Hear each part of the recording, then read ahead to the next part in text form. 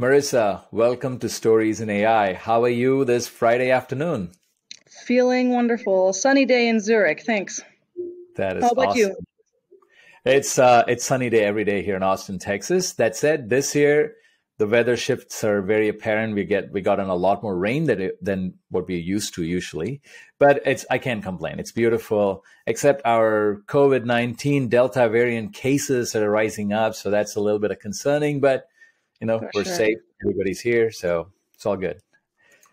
Thanks again for taking the time today. And I want to just get right into it. And why don't you just start off with tell me your personal story and your journey and how you found AI in the midst of everything that you were doing?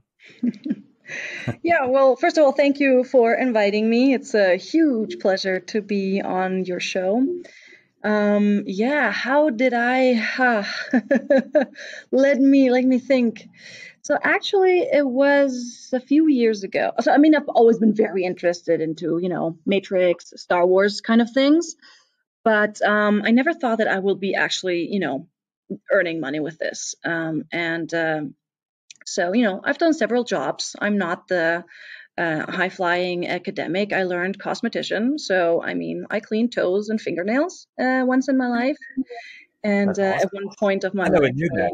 I never knew that, by the way, but that's awesome. yeah, nobody does. And I kind of surprise or sometimes also shock people when they hear that I also did a very, weird job once.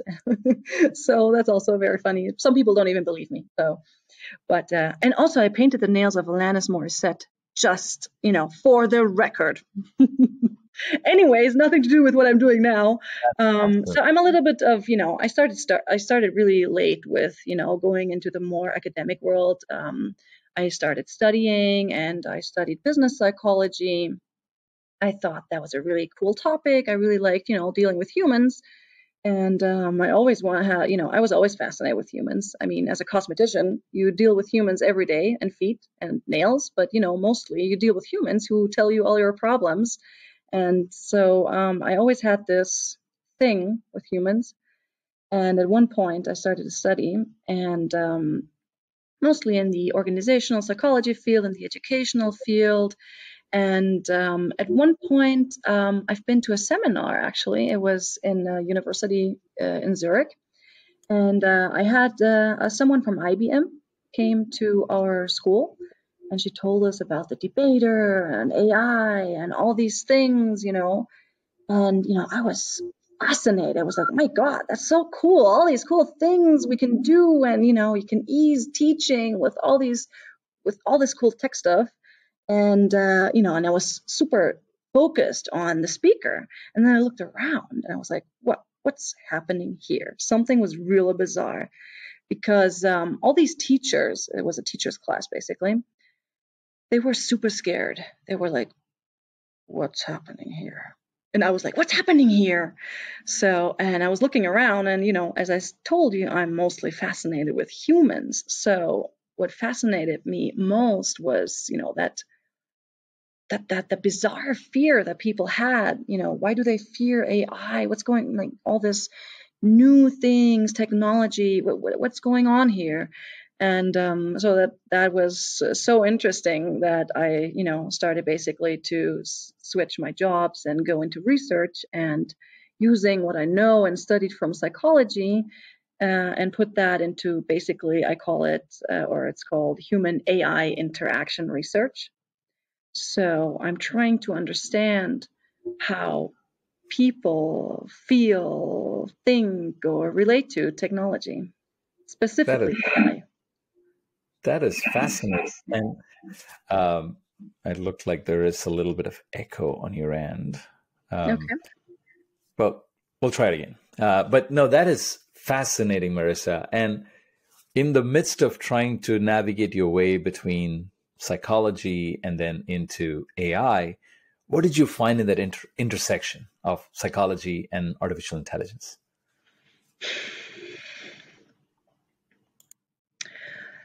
No, that's more personal opinion. So it's, I think what I found and what I'm working on now is that AI is not just a tool. I think this is something you hear a lot, AI is just a tool. It's just a means to an end. It's just, like bookkeeping or your screwdriver. But from what I've learned, read, and experienced in the past 4 or 5 years is there is more to it. And I'm saying that not, it's not positive, it's not negative. It's just as it is. I think there's more to it. People build some sort of, relationship to it. So people interact with something that has maybe some sense of agency. We have to start thinking. We have to start doubting what this other thing on the other end is doing. And this is not happening with any, with a regular, screwdriver. You just use it. So, of course, there's, this is not proven by science yet. So this is just my opinion, basically, and actually, let's say what I'm trying to look for scientifically now. But so what I'm trying to say is, there's something more to it. So it kind of changes the dynamic we interact in our society, how we interact with other people, how we see ourselves. It brings so much more changes with us as humans, our behavior, subconsciously or consciously. So things we also often do not even notice. So this is why this is, I think, the thing I'm concerned in positive and negative ways most about, that AI is more than just a tool.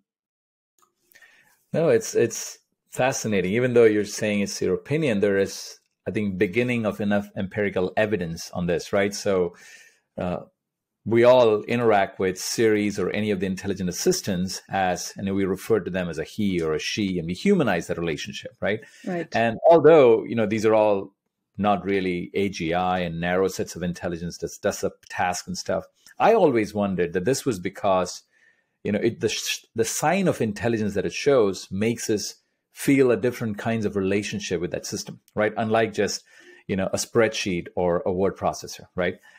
So I always thought it was just as simple as that, saying, hey, showing some intelligence, so we just reacting it or having a relationship like you would have with another intelligent being.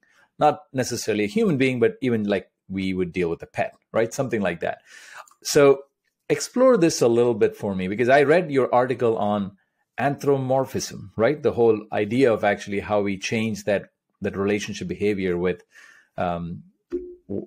intelligent things or non-living pieces of intelligence, if you will, right? Explore that a little bit for me. What have you found so far? What are you thinking about in this space? Yeah, I mean, maybe just a few words about anthropomorphism. So anthropomorphism basically is, I see it as it's a capacity. We have this tremendous capacity to see human in non-human agents. So we project, we attribute, agency to them. We think they can do something. We think they're smart, they're intelligent. We think they have characteristics that humans have. And what I basically say in my article is that you cannot not anthropomorphize. You cannot not humanize. So, because what you often hear is that, people should stop humanizing machines. They're just tools. They're just blah, blah, blah. I say, no, you're right. But the point is, you just can't stop humans from doing that. So it's very, I think it's very unhelpful to think about strategies, how to dehumanize machines. I mean, this will come automatically. The more the more you understand machines. But, coming from a place of saying, oh, you're stupid, don't humanize machines, that's really unproductive. So, and, talking about intelligence, and I kind of want to feed this back to this topic of intelligence, because I think, artificial intelligence is a huge term that was, because of this term intelligence, super hyped, because people, attribute too much capacities and agency to machines. So we kind of wanted to demystify this a little bit. And you also mentioned Siri and Alexa and such. And what we did first is we kind of developed a intelligence quotient for conversational AI. We wanted to know how smart are they, what can they really do, and because you'll never find out, because it's a black box. It's hidden there. You'll never find out how they do it. So it's a good object of investigating AI, conversational AI in this case, because you'll never be able to look how it works, to look into it. So the reason why we're doing it is not only, for fun to see is Siri dumber than Alexa. I mean, that's the fun part of it as well, and you kind of really get to know what they actually can do. But the most interesting part of this is we want to know how what people expect of Siri and Alexa, how smart they think. I wanted to say she. How smart this conversational AI is versus what the real answer is. And you're most likely going to be surprised how wrong people estimate conversational AI. Even if you're a classic programmer and you could say, okay, they know tech, even they don't have no idea how smart they are, or if they could answer this or that question. So my point is, intelligence is also something, is this something, you humanize? Is it something that is just, part of humans' capacities? Or, how could you translate it into machines? Should we even call it AI? Is that already so much anthropomorphism that it's hurting the industry and whatsoever? So, long story short, all these terms and words and things are really messing up with the human brain that likes to, put things into boxes and try to understand things and try to find patterns. And we're figuring out these things. We try to simplify intelligence, but in fact, we made things much harder because we figured out that things go far beyond intelligence and performance. There's many other variables that are critical in the human AI interaction sphere. Huh. It is fascinating because it opens up multiple different threads in my head when I'm listening to you, right? One is the study of the impact of, machines. We can actually put all kinds of microscopes and responsible AI frameworks and stuff to understand what's going behind the black box that is AI. But the reality is things are not happening behind that black box. It's happening in the human mind. And in our association, it's a psychology problem, not so much a technical problem to solve. So that's one thing that I took away. Second thing, this whole notion of associating agency to intelligent systems, right? That it's a human way of doing it, might actually be, and to your point, we shouldn't really ignore that and say you shouldn't do that and move on. But in fact, turn that around and say, how do we embrace that to make it more productive for us? So as an example, I was talking to this gentleman, Mark Rolston, and he's going to be on the show and we'll launch it around the time we launch this.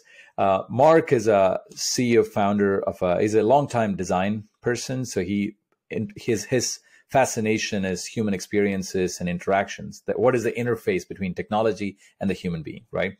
He's a founder of a company called Argo Design, which is now owned by DXC Technology. So Mark had this notion, and he and I have been talking about this for like 3-4 years now, around this whole notion of meta me, right? Wherein we have this notion that with the lines between our digital self and our physical self, our own self, is blurring so much that we will start really, losing sight of where the line is, right? What that leads to in the positive, the best outcome is you will have digital avatars who do things for you that you can assign agency to, or you will trust to go do things on your behalf. The flip side of that is that we all will go crazy, right? So there's so many different outcomes on that. So this is very fascinating because I think I should connect the two of you too. I think you'll have a lot of fun talking about this. Isn't there this movie where people, just stay in their homes and have their avatars running around? And wait, yeah, and they have an avatar because so that nobody could get killed. But then I think Bruce Willis comes in as a police officer, cop, or something, and shoots everything and buddy. I don't know, but I think it's a cool Bruce Willis film. I'm not sure. I'm not sure. I haven't seen it, but somebody told me about it. The iRobot does this little bit of that, but I don't know whether it's the same. iRobot No, is it's not. not iRobot. No, it's really, the people are in their homes and they have to, to not die because of all the threats out there. They just sent their avatars to work, to shopping, and whatsoever, right? I would do that in a heartbeat, to be honest. But I'll check out that movie. I'll see. It's some Bruce Willis movie. I'll see if I can find it. But this is a very fascinating topic, Marisa, and let's bring it to the today, right? How is this changing the human behavior in the context of, employees, people in the society, and how are we adapting? How are we changing the way we behave because of this relationship construct of assigning agency to non-living things? And what does that mean for leaders in the business context? That's the gold standard question, right? I mean, if I knew, I don't know. I don't know, right? I mean, who knows? I would like to know somebody who knows. What can I say? I mean, the problem is that I think two things. First, most of the behavioral changes happen somewhat subconsciously.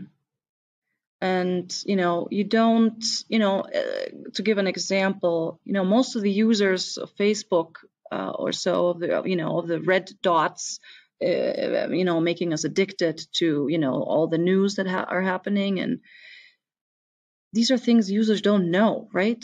So their behavior, looking at the smartphone all the time has changed mostly subconsciously first. And then they realize something's happening in a not so good way when it's unfortunately too late. So that's a problem. And how I don't know if you know, but dealing with addiction is not easy, and that's something you cannot change from one day to the other. So this is something that really concerns me. And so that's maybe the negative part of it. That the other thing is, you're talking about how should we deal with this? How should leaders deal with this in the future? And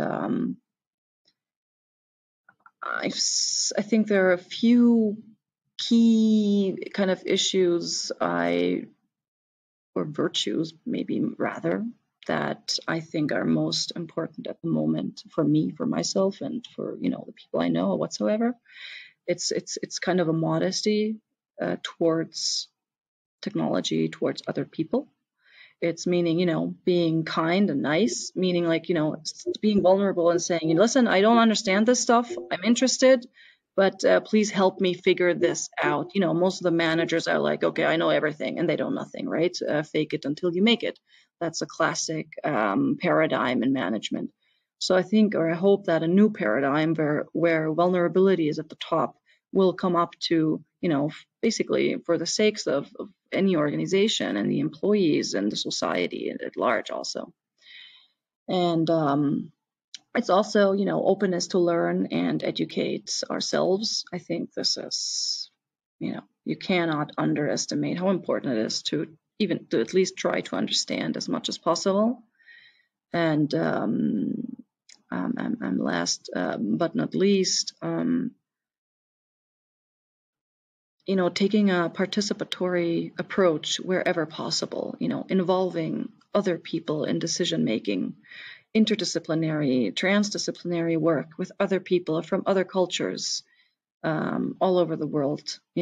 I think this, especially in this kind of tech society, is massively important. So I think these three virtues, if you could lead by virtues, I think it would be, modesty, openness, and some sort of participative approach. I'm not really sure how to call this. I think this is massively important. No, in fact, this is, so AI is, as you can, it's still an emerging domain, right? So the whole field of AI and everything from machine learning, deep learning to conversational to the entire gamut. One of the things that at least I work with a lot of large and small organizations trying to build AI data products, right? Using data, use machine learning to build a product. And it's very evident that even in that build out, the more participatory their approach is, the more inclusive they are of different talents, like be it data science, algorithmic research, plus data engineering, understanding the shape of the data, to subject matter expertise and how this is going to be used in a business context. And like, having a broader group of diverse teams who are inputting into the design of that, they perform better and are more sustainable. I mean, that evidence is, it's coming out very quickly. Now, there's always this thing, we hear all the negative side of the news, which is like if Facebook's algorithm doesn't do anything right, if Microsoft's, Amazon's hiring algorithm starts discriminating people, those gets news because those are really large scale systems. But even on a smaller scale, the value of diversity makes a huge difference. Diversity of thought, diversity of action, diversity of people who are participating in it. But anyway, thanks for nailing those three virtues, at least a framework for people to think about when they think about these big problems, right? Now, one of the aspects of the relationship that we're going to have with machines is going to come from trust, or some aspect of trust, even though I might be contradicting what you said earlier, which is half of this thing or most of this thing happens at a subconscious level, and trust is probably a more conscious construct that we associate, right? How is this, how should we trust AI, or are we trusting enough of AI systems or intelligent systems that do the work for us? Is it a more complicated question than that? What are your thoughts on it?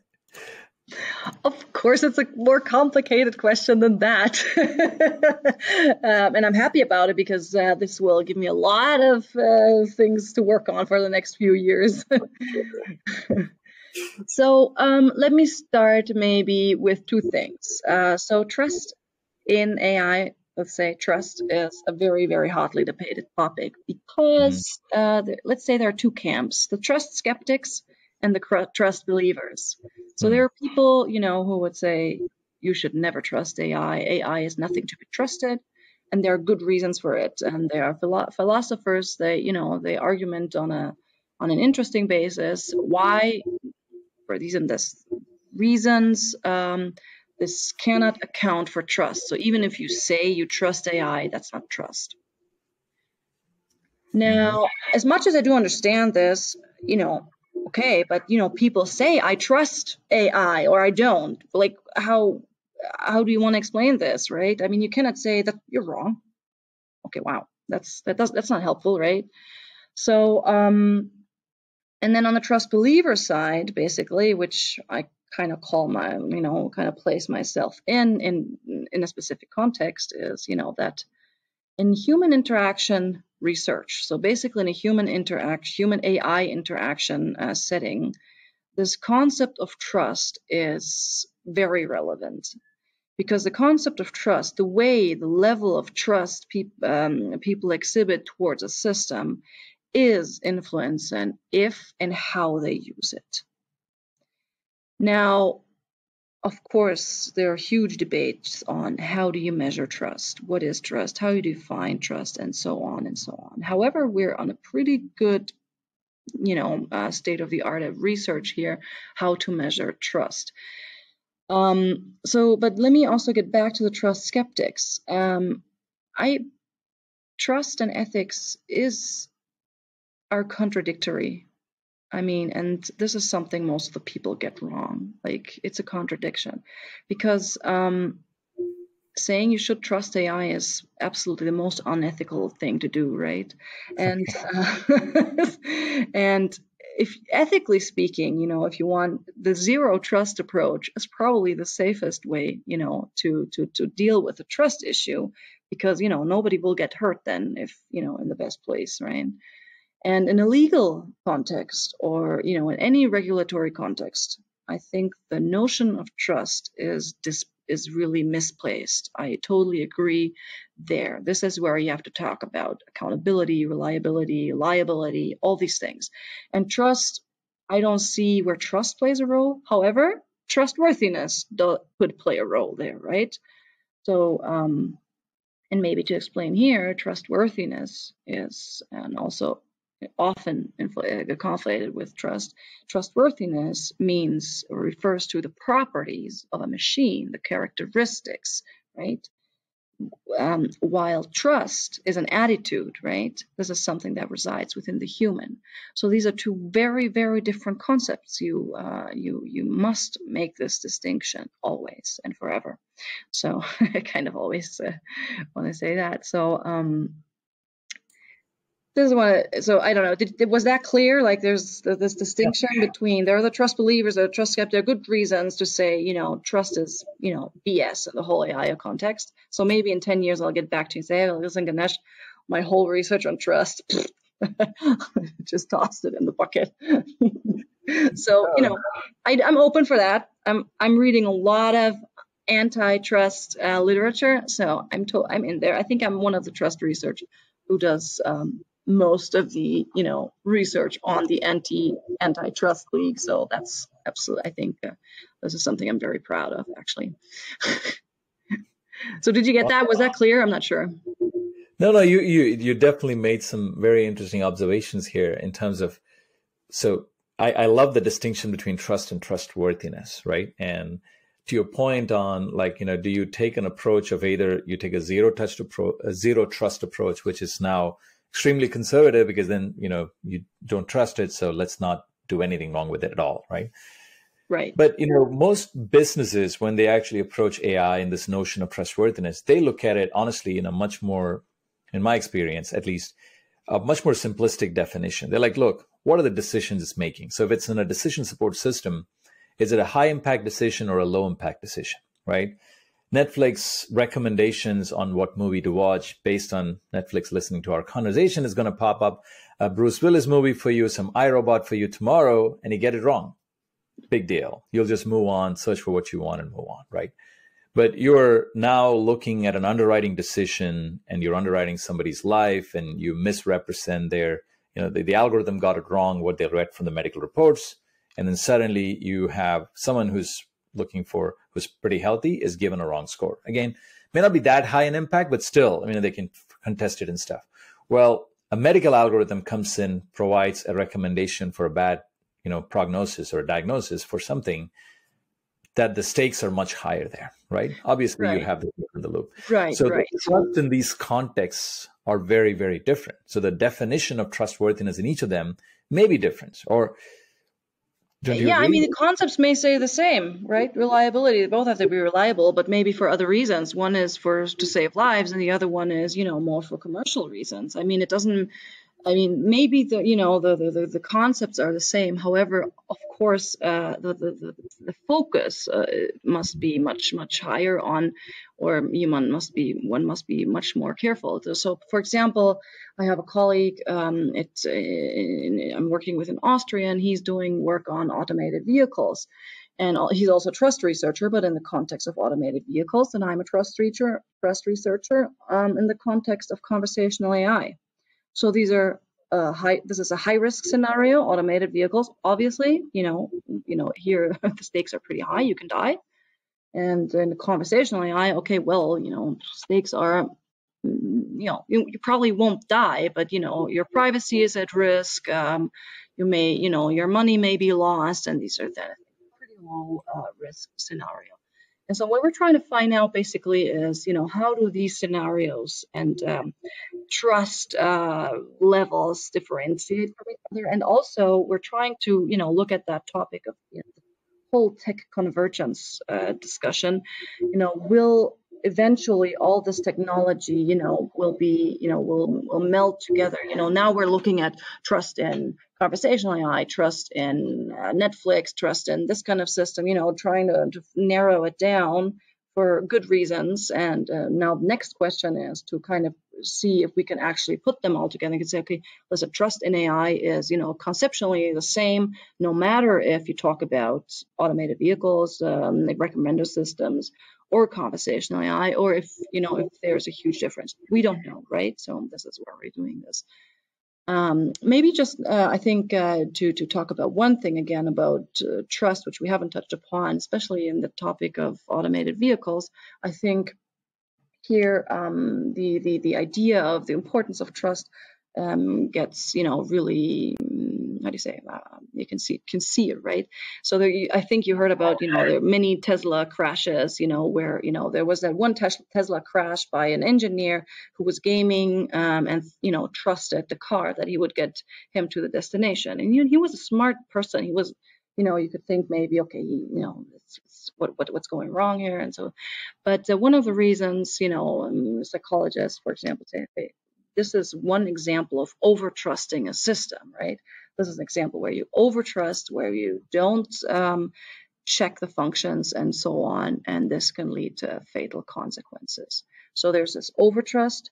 And then what you mentioned is, zero trust is the under-trust, where you don't use a system and you kind of miss out a lot of opportunities. Or even there's one example of the Costa Concordia where, the captain of the ship did not rely on the system and only on his own intuition and experience, etc. And this was in the literature one example for undertrust, which also led to fatal accidents. So what we're trying to also, from a very practical view, actually, what we're trying to promote is this calibrated level of trust. And what we mean with calibration is, you calibrate your level of trust to the performance of the system. So this means that, yes, you kind of have to know, a little bit how to use the system as much as possible, and then, calibrate your trust towards the system. And I think with this approach, you promote various aspects, the critical thinking you still need to apply no matter what you do, right? And on the other hand, also learning to deal with uncertainty and risk. And so ideally, one would also always, calibrate its level of trust. The problem is just, with the performance, it's really hard to evaluate it. Overblown marketing strategies, must-win strategies, these are not really helpful. And in an ideal world, to kind of finish up my talk here, I feel like I'm talking so much, sorry. In an ideal, so I have this vision. Ganesh, talk to me. I'm revealing this for the first time now. Give me feedback. I have this vision. I want to write a book, and it's called I Want to Trust Again. So the point is, in fact, wouldn't it be amazing to blindly trust technology and just use it for this best, and knowing, my God, these guys are, they're respecting my privacy, they're showing best performance, they're reliable, they're accountable, law is there to support me if things are going wrong. But what's the problem? So this is kind of my vision. My vision is I want to trust again. So in an ideal world, actually, I'm actually pretty, I'm lazy. I don't want to think that much. So what do you think? Is that a good title? Is that a good title for a book? It is. It is actually a very good title for the book. In fact, you touched upon so many different things here. And one of the things, like I also follow very actively the crypto landscape and what's the future of, crypto at the end of the day, yes, there is cryptography, but crypto networks really embody how do you build a trusted transaction? That's how it was originally meant to be, by mimicking or capturing the human psychological factors like rewards, incentives. How do you build game theory into software, right? That's what crypto networks really is giving us the opportunity to do. And there's a lot of intersection in of what we're doing with automated systems, autonomous systems, AI, to what are the concepts that are residual within, look, I should be able to blindly trust a transaction because there is mathematical proof behind it, or there is some other way of doing it than honestly performing a cognitive load of calibrating whether this goes in my trust meter up or down, right? So it's fascinating. You touched upon so many different things. I think one other thing that yeah, sorry. No, no, I felt like I was overwhelming you. no, you weren't actually. In fact, I think the other thing I really, I couldn't help think about when you were talking about this is trusting machines is not really different from trusting anything else that we do in that context. Because, I mean, there is that agency problem that you initially talked about, but you keep that aside. We always calibrate our trust with respect to consequences of that trust, right? So that's a natural thing we all do. When I buy something Right. for $2, I don't associate the same level of, do I really trust this is going to work? Whereas if I'm buying something for $500,000, right? Versus if, same thing in terms of like, who do we trust? Does it come to, is it given to me by some socially conditioned, credible sources, right? Or is it something that I know, I'm close to the source and stuff like that? Those constructs don't really change in the world of AI and the world of intelligent machines. So there's a little bit of that, but that's a good foundation for us to build on. And then you still have to really, as you said, there's a lot more research, there's a lot more exploration that needs to be done to see how will this really change our relationship with these systems and so forth. So, I mean, I wish we could go on forever, right? But this is so fascinating. But I got some quick fire questions. But before that, I listened to your TED Talk, and you were talking about what really interested me was, what's your I in AI? That was your call to action, right? And you were asking the audience to really think about what does it mean to me, and it really hit home. Can you elaborate that a little bit for me? I can, but let me tell you a funny story. I thought that was the greatest saying ever. Like, what's your I in AI? Exactly. And it hit home for you. So yes. But one person came up to me and asked me, so Marisa, I have a question. What do you mean with the I in AI? I mean, is that what's with my eyes? I mean, is it something with my eyes to see and so it was so funny. I think half of the people didn't even get that like that analogy I was trying to make. But thank you for the feedback. That's helpful. So what's your I in AI? I think for me, as a researcher, as a mom, as a wife, husband, daughter, all these things. No, I'm not a husband, but as a wife. But for me, as a human being and an active part of a society, I think I want to, or my wish is to simply, inspire as many people as possible to think about your role in this tech-driven society. And I think especially when you have kids, when you have kids in your neighborhood, and you kind of think about how do you want them to grow up? Like, how do you want them to live in the future? Because we're building this stuff and we are the only ones who can influence this. And it's hard enough because, big tech companies have a lot of power. And I don't know if you want to start fighting against them. But what you can do is you can influence your own perception, your own understanding, and you can not explain, but you can talk about it with other people, with your kids, with your friends. Like, how do we want to deal with this? Is this really good for our society? And do we really want this? And I think everybody can do something. It doesn't have to be huge. I mean, you can ask your mom, your neighbor at the bakery, hey, listen, what's going on with all this AI stuff? What do you think about it? It's really easy to start a conversation that may reach far. No, it's fascinating, and I'm a eternal technology optimist on one hand, but one of my goals with even the goals with stories in AI is to inspire more people to become builders in AI, right? In some way or form or fashion. You don't have to write code or build machine learning algorithms, but you can contribute, as you said, to the buildup of this capability that's going to benefit and affect every one of the human beings on Earth, right? So it's already very powerful. It's going to get more powerful as a part of technology. And there's something very personal. This is the reason I actually associate it very well with your call to action, because intelligence itself is very personal, right? What really makes a difference to me to have an intelligent agent doing something for me is going to be very different from what it means for Marisa, right? And I think the only way you can shape it for the greater good is to participate. It's like, I don't know, democracy, right? So you just have to participate, pile on, be a part of the society, be a part of the community trying to go drive this. So thank you for, exploring that a little bit for me. So I have a few rapid fire questions for you, and then we can wrap up. Do you think artificial general intelligence, we're going to see that in our lifetime? And if we do you fear it? What worries you?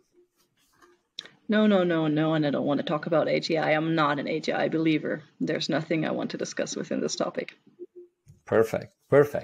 How about, this is probably not a rapid fire question, but a question I had in mind to explore for a long time, but I don't think we're out of time. So keep it crisp.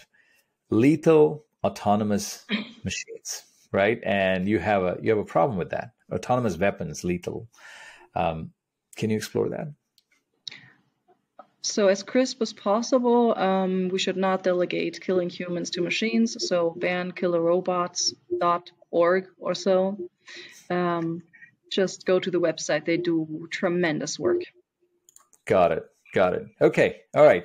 It's a personal question. What is one personal practice that you employ that keeps you at the top of your game? As I mentioned before, it's specifically reading and engaging with people who think differently and really, criticize my work, basically, which is fine.